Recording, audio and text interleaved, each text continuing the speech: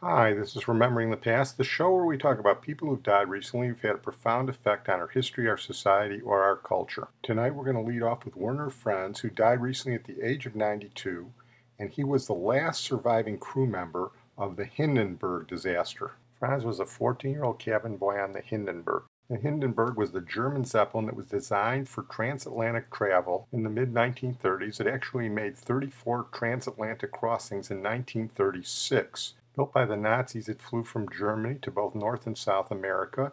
It would land at Lakehurst, New Jersey when it flew to the United States. 1936, remember, were only 9 years after Lindbergh had made the first transatlantic flight, and there was no real transatlantic aircraft travel then.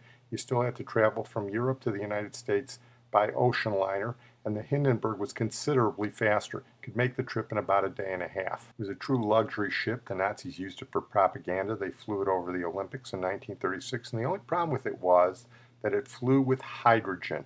Helium was much more scarce, much more expensive, and had some military value that the Germans could not have ready access to. So they used hydrogen, and hydrogen was flammable. On the first transatlantic crossing of 1937, on May 6th, the Hindenburg was preparing to land at Lakehurst, New Jersey, when the unthinkable happened. No one knows exactly what was responsible, whether it was an electromagnetic spark, a cigarette, there are conspiracy theories about sabotage. But as the Hindenburg prepared to land, you heard one of the most famous radio broadcasts of the 20th century by Herb Morrison, based here in WLS in Chicago, reporting from Lakehurst. Note how he keeps his composure and tells his tape man to keep the tape running as he reports what he thought would be an uneventful Zeppelin landing that turned out to be, in his words, one of the worst catastrophes in the world. It's starting to rain again. The rain had cracked up a little bit. The back motors of the ship are just holding it just enough to keep it from... It burst into flames. Get it started. It's crashing. It's crashing terrible. Oh, my, get out of the way, please. It's burning and bursting into flames, and it's falling on the mooring fast, and all the folks between us. This is terrible. This is one of the worst catastrophes in the world. Oh, the flakes running, 400 or 500 feet into the sky, and it's a terrific crash, ladies and gentlemen. It's smoke and it's flames now, and the flame is crashing to the ground, not quite to the mooring mast. All the humanity and all the passengers speeding around here. I told you, I can't even talk to people. There's friends around there. I can't talk, ladies and gentlemen. Honest, it's just laying down massive smoking wreckage. And everybody can't hardly breathe and talk and screaming. Lady, I'm sorry. Honestly, I can hardly breathe. I'm going to step inside where I cannot breathe. Charlie, that's terrible. Listen, folks, I'm going to have to stop for a minute because I've lost the voice. This is the worst thing I've ever witnessed. Oh, the humanity, famous call. My dad actually saw it flying over Manhattan. You could see it flying over Manhattan. He saw it flying over Manhattan that day, but he didn't see the actual crash because it was in New Jersey. Here's Werner Franz from the Smithsonian Network describing his experience as a cabin boy that day and how he survived. Werner Franz, the cabin boy, was on his 5th trip. I was 14 years old. This was an amazing experience.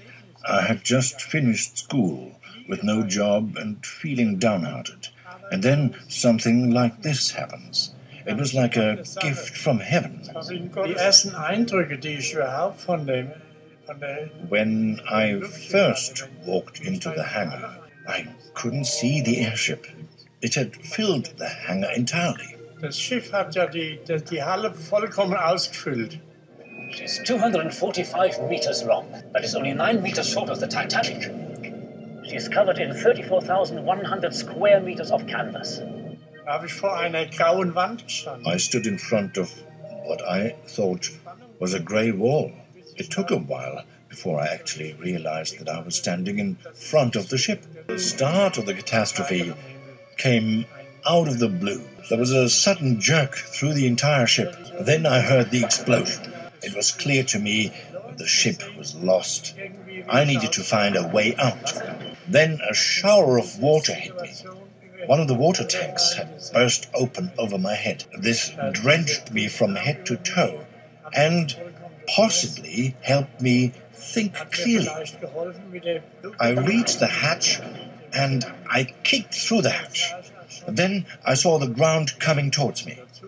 I didn't run straight away, but I turned around and ran the other way, slipping through underneath the ship onto the other side.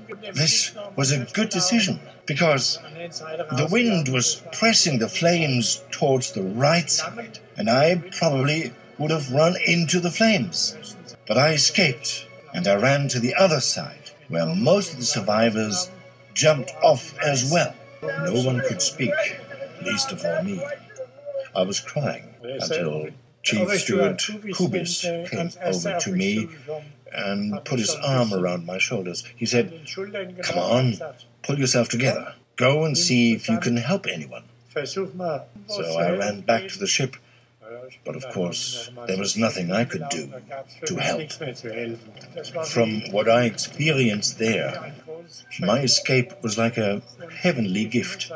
I must say, I learned to appreciate things more intensely than before. I realized how quickly everything can come to an end, and I was grateful for everything that I was allowed to experience after that. Of the 97 people on the Hindenburg, 35 died and 1 person was killed on the ground. We're going to move on now to Wing Commander Kenneth Rees, who died recently at the age of 93. He was one of the British prisoners in Stalag Luft 3 in Silesia, who was captured during World War II, and he participated in The Great Escape, which was made into the famous 1963 movie. Some people say the Steve McQueen character Hiltz patterned after him, but here in a BBC interview, Commander Rees tells us that wasn't true. Survivors of The Great Escape, meeting for one of their final reunions 10 years ago. Among them, Ken Rees. Originally from Rwabon near Wrexham, the former airman had been living in Rosniger on Anglesey. Ken Rees had been a farmer before joining up as a bomber pilot. He flew more than 50 missions before being shot down over Norway in 1942. 3 of us survived and managed to get to the shore, and 2 were killed. In walked what appeared to be 3/4 of the German army, mixture of Gestapo and Luftwaffe. They announced the usual thing, "For you, the war is over," they said. We were prisoners from then on. Ken ended up in the notorious Stalag Luft 3 camp. He played a central role in the legendary tunnel escape from there in 1944. Part of the reason he was recruited is because his colleagues thought that, as a Welshman, he must have known something about mining. He's also said to have been the inspiration for Steve McQueen's character, Cooler King Hiltz, in the film The Great Escape, but he himself wasn't convinced. He's tall and I'm not, and I'm heavier than he is, and he's an American and I'm a Welshman. The only thing in common, really, was both annoyed the Germans, and we both finished off doing stretches in the cooler. That is all. I mean, I didn't get out, and if I did, I wouldn't have been able to ride a motorbike anyway. 76 men got out of the camp, but only 3 made it home. 50 were shot, following a direct order from Hitler himself. Ken was luckier. He was halfway down the tunnel when it was discovered, and he had to scramble back. 70 years on, the deeds of Ken Rees and his colleagues still resonate, but that pride is tinged with sadness as another war hero passes on. Give up your hopeless attempts to escape. We're going to devote our energies to sports and gardening, all the cultural pursuits. Meanwhile, we dig. I had to play that little coda there from The Great Escape. That was Richard Attenborough, by the way, with podcasts we just did recently. I'd like to move on now to Bruce Morton, who died recently at the age of 83. He was a political correspondent for over 5 decades. He was primarily known for his commentary. He was a great writer. He made his name at CBS, where he covered the memorable campaigns of the 1970s, the 1972, 76, and 1980 presidential campaigns, and he moved on to CNN, where he did a commentary. Here's CBS on the death of Bruce Morton. Longtime CBS News and CNN correspondent Bruce Morton died today of cancer. Bruce was one of the best writers in the business. We learned a lot from him. Most of all, he liked writing about politics. On a good day, he said, politics can be more fun than cards. Bruce covered conventions, elections, wars, and Watergate, and won a Peabody Award as co-anchor of the CBS Morning News. The citation said he made getting up every morning worthwhile. Wolf Blitzer did a piece on Bruce Morton for CNN. He made it a little too much about himself, but it was a nice tribute. A personal word about a loss to the CNN family and indeed to all of journalism. The former CNN national correspondent Bruce Morton died yesterday. He was 83. Bruce worked for CBS as well, covering everything from the Vietnam War to Watergate. He especially loved politics. He was in Iowa in 1976 when a little-known Southerner made it a mandatory first stop for would-be presidents. This is a good state for a man who can spend time on organization. That may help, for instance, former Georgia Governor Jimmy Carter. I worked with Bruce every week when I anchored CNN's Late Edition, The Last Word in Sunday Talk. It's easy to look around America and think that it works pretty well. We're all somewhat free, though blacks are not as free as whites even decades after legal segregation ended.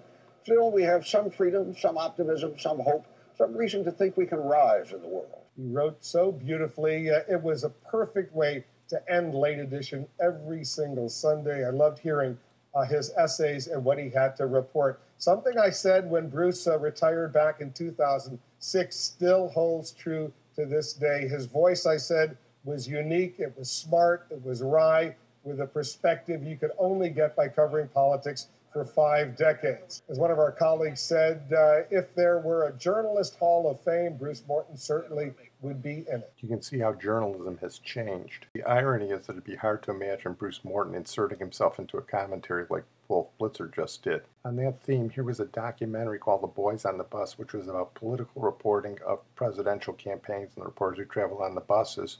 Bruce Morton talking about how it changed from the early days when he did it. Bruce Morton, now a national correspondent for CNN, covered the 1972 race, in which George McGovern waged an uphill battle to unseat President Richard Nixon. McGovern, I remember, was flying at some point in 2 little propeller planes, and we'd all swap around. So you'd spend this leg with him, and the other guy would spend the next leg with him. The heat went out in one of them. We agreed the candidate ought to have the heated plane, as I recall. But you had that kind of access. There is an endless cycle, a 24-hour cycle, in which somebody is always sticking a microphone in your face saying, I need to know right now I'm live. Well, of course, in another 4 years, it may be a virtual bus. I don't know.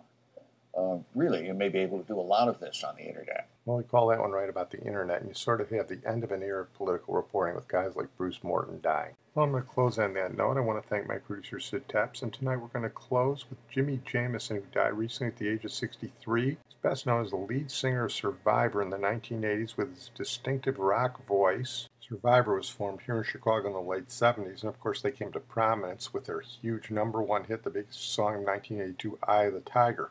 Dave Bickler was the lead singer of Survivor then. He had to retire because of vocal problems, and Jimi Jamison took over. And Jimi Jamison did a couple of their later hits, and I'm going to play my favorites.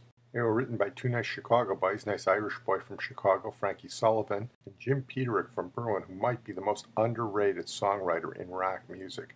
Jim Peterick founded the Ides of March in the mid-'60s. I still remember hearing Larry Lujack play Air a Good Feeling, which was Jim Peterick's first song for the Ides of March. And then they went on to be sort of the house band for My Pie Pizzeria on Sheridan Road back in the late 60s. But 10 years later, they were with Survivor, and 15 years later, they were writing songs like this for Jimi Jamison. This was a top 20 hit in 1984 called I Can't Hold Back. Can you feel the hands of fate reaching out to both of us? This love affair can't wait. I can't hold back.